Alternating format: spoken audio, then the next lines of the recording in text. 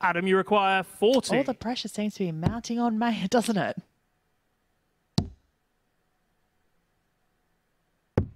Game shot on the first leg. He's had a love-hate relationship with double 10 today, his Adam Mould, but he finds it on this occasion.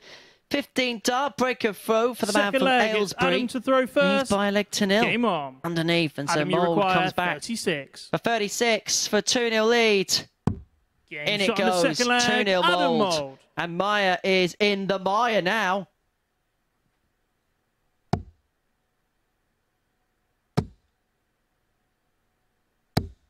Another 180 there from Mould.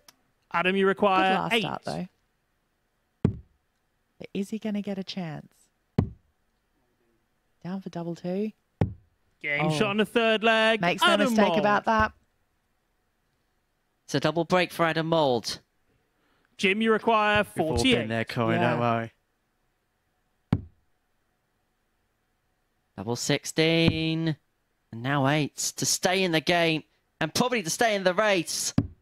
Game shot on the fourth leg. But Jim the Maya. candle is still flicking. The candle is still burning. And whilst there is just a little bit in the flame that is a burning, there is still some hope that is a turning for Jim Maya. Jim to throw first.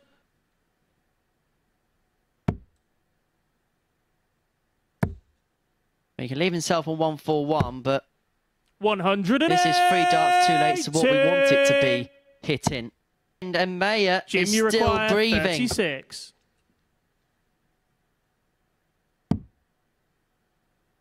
And maybe the candle may be shot on the lighting fifth up leg. a little Jim bit Maya. brighter.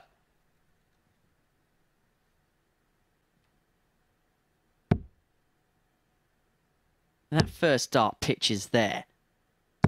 Only one thing happens. 80.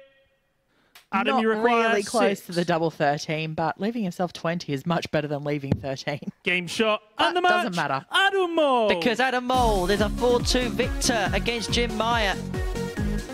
And that means that Maya is in the mire as far as qualification is concerned. Adam Mould a 4-2 victor then against the Luxembourgian Rob Grundy. Chris Wickenden is our next tungsten tussle after this.